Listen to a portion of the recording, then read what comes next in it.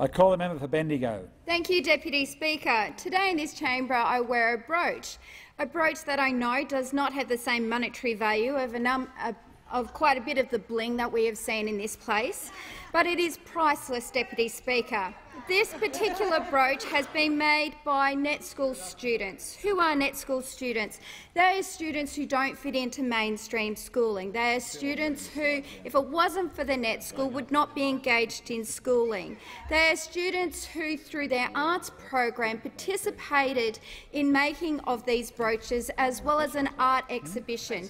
This exhibition was successful at the recent Bendigo show, taking out first prize in both the fashion and school awards. Now, Deputy Speaker, despite the success of this program, of these students continuing to be engaged in schooling, the program is under threat.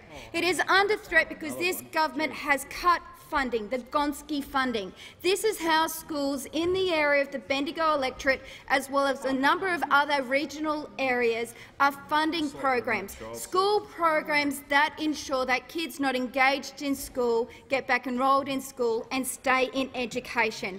Gonski funding, or equity funding in my state, is critical to keeping these young people involved in school. I call on the government to restore the Gonski funding, put it back, give it back to the students of NETschool.